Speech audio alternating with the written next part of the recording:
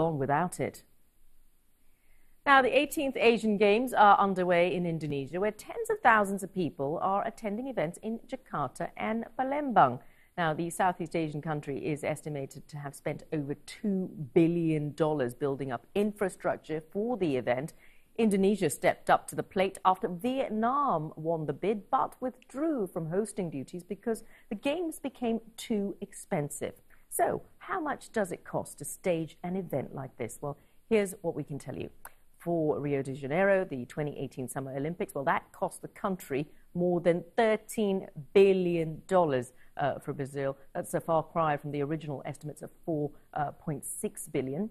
Now, Russia's cost of hosting the FIFA World Cup this summer reportedly exceeded $14 billion. So is the investment a winning strategy for countries like Indonesia? Well, let's bring in R.Sasikumar. He's the founder and chief executive of Red Card Global. That's a sports marketing agency. Welcome to the program, R.Sasikumar. So let's take a look at Indonesia. I mean, is it a clever idea hosting something like this when you've got countries like Vietnam balking at the cost and pulling out?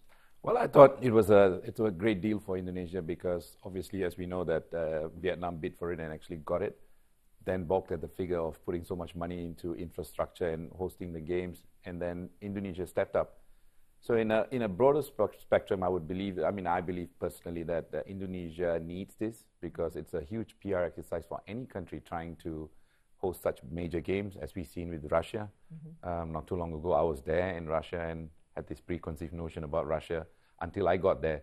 And now, even over lunch yesterday, I was telling a friend of mine that he must go to Russia. So you can see the intangible benefits a country gets out of hosting such a major event. So are the intangible benefits, justifiable? I mean, these are countries spending billions of dollars to host these things. They are. I think when you look at that from that perspective, whether they can break even, when it comes to the numbers, they absolutely make no sense whatsoever.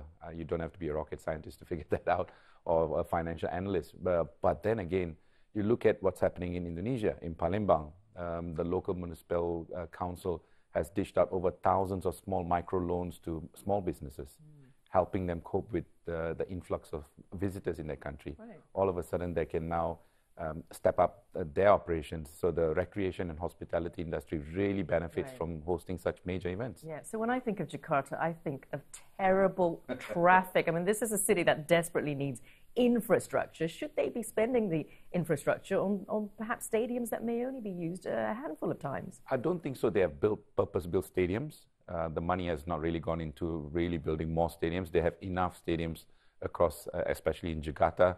You're right there when you talk about the traffic. I think it's the number one thing that comes to anyone's mind when you talk about Jakarta. But there are some road infrastructure that's being built. Though I haven't been there in the last 6 months, I used to go there almost every week.